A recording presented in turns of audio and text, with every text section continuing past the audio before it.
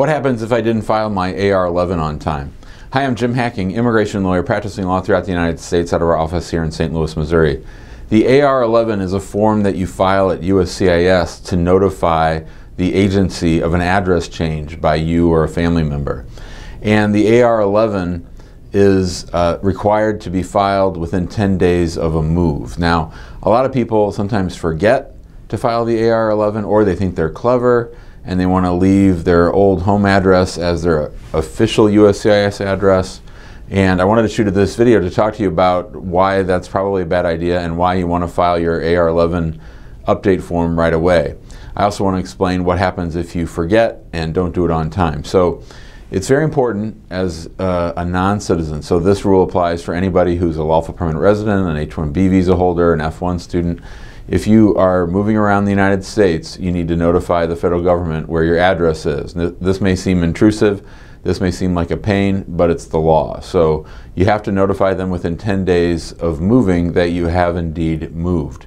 And if you've moved, you can just go online. If you do a search for it's the letter A, the letter R, -11, USCIS. If you type that in, it'll take you to the online form and you can fill that out and notify them. Now, you want to make sure that you keep proof that your AR-11 has been filed electronically. So if you get a confirmation email, print it out. If you get a screenshot, you want to make sure that you can prove it, because there may come a time where you get some kind of notice and there's an issue as to whether or not USCIS sent it to the right address. So you're going to want to have proof that you updated your address. Now, if months or weeks or years have gone by and you moved and you didn't notify them of your AR-11, fill out your AR-11 to notify them that you moved, just go ahead and do it right away as soon as you realize it. So you're always going to want to have them using your most current address so that your green card goes to the right address, or your interview notice goes to the right address, or whatever other mail you might be expecting from USCIS gets to you.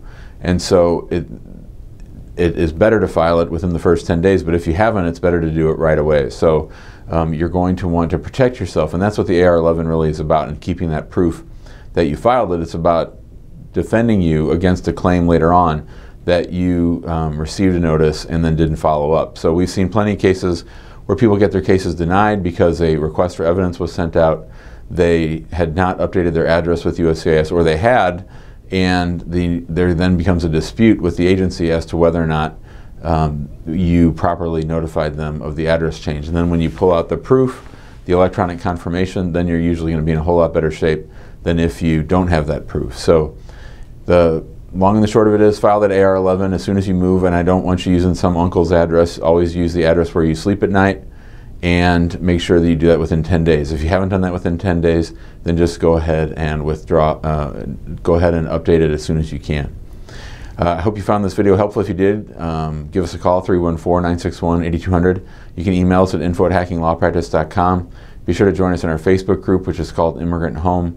And if you like this video, we ask that you subscribe to our YouTube channel and that you share it out on social. Thanks a lot. Have a great day.